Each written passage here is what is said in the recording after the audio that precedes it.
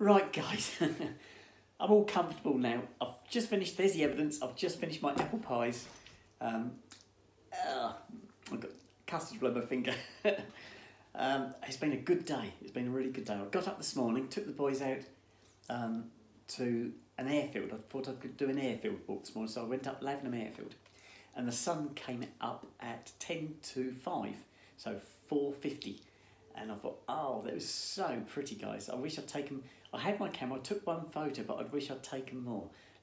If it does the same tomorrow, I shall take more photos tomorrow. But it was so pretty, really, really nice. So the day got off to a really good start. So I came home, fed the dogs, had my breakfast, and then when I went to work, it was so sunny, I left my coat at home. I thought, it's a lovely day, I'm not going to need my coat. Big mistake. Big mistake. It poured down, guys. It was all right first thing in the morning. I got to work, it was lovely and sunny still. Got into the workshop, it's lovely. Doors are open, the sun was coming in. It was really nice. Then mid-morning, towards dinner time, it changed. It started getting really dark, started to drizzle, and then it just set in for the day, guys. So it was a rubbish day after that. So that's such a shame. I got off to such a good start. So yeah, I also got an apprentice just for the week.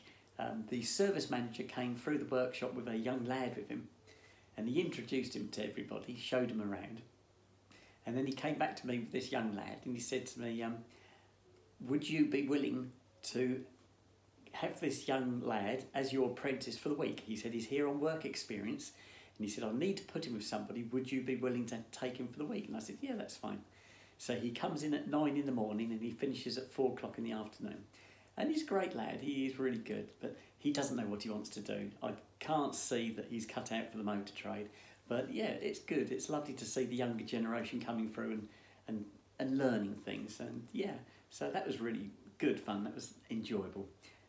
So other than that, a very wet day.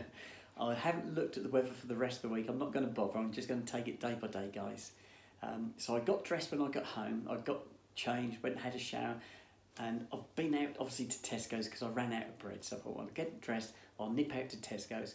I put a woolly pulley on and some jeans just for tonight because it's really windy and it's very drizzly still, so yeah, so all done, so I'm home, that's it. I'm going to have an early night tonight because I didn't sleep very well last night, I had too many things going on in my mind. So yeah, I'm going to have an early night and I shall speak to you guys later. Okay, bye-bye.